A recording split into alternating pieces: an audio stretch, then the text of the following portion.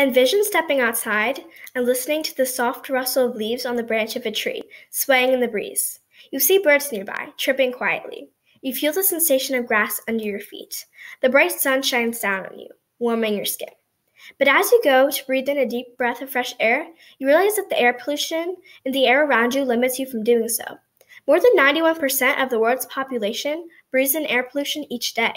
According to the Environmental Protection Agency, 68 million tons of air pollution were emitted into the atmosphere in the U.S. in 2020 alone. Air pollution is harmful to people's health and the environment. Harmful gases that are released into the air can damage vegetation, decrease the amount of growth, and cause plants to become more prone to diseases.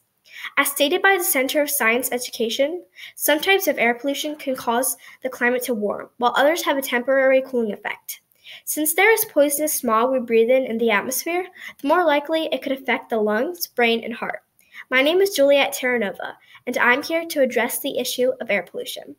It is vital to inform others why air pollution is negatively affecting the earth so we can participate in helping reduce the amount of pollution contaminating the air we breathe in each day. If air pollution was addressed, then the air in our environment would not cause so many health risks and smog in the environment. Plants would be healthier and flourish. Climate change would not be as big as a concern because the air temperatures would not be changing as much, and everyone could breathe in cleaner air.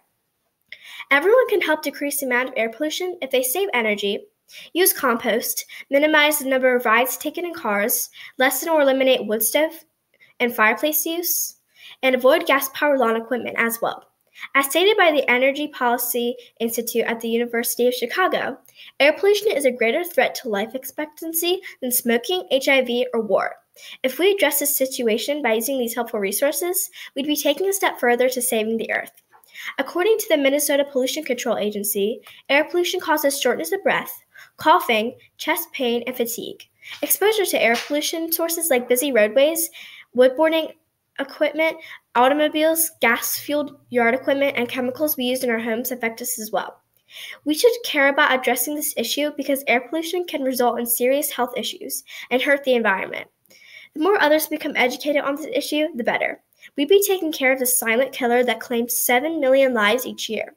There are many ways to take action on behalf of this issue, such as planting new trees, keeping your automobile in good condition, or even using hand or electric-powered lawn equipment. If everyone spent some time helping decrease air pollution, it would benefit the earth positively, and we could all take part in breathing cleaner air.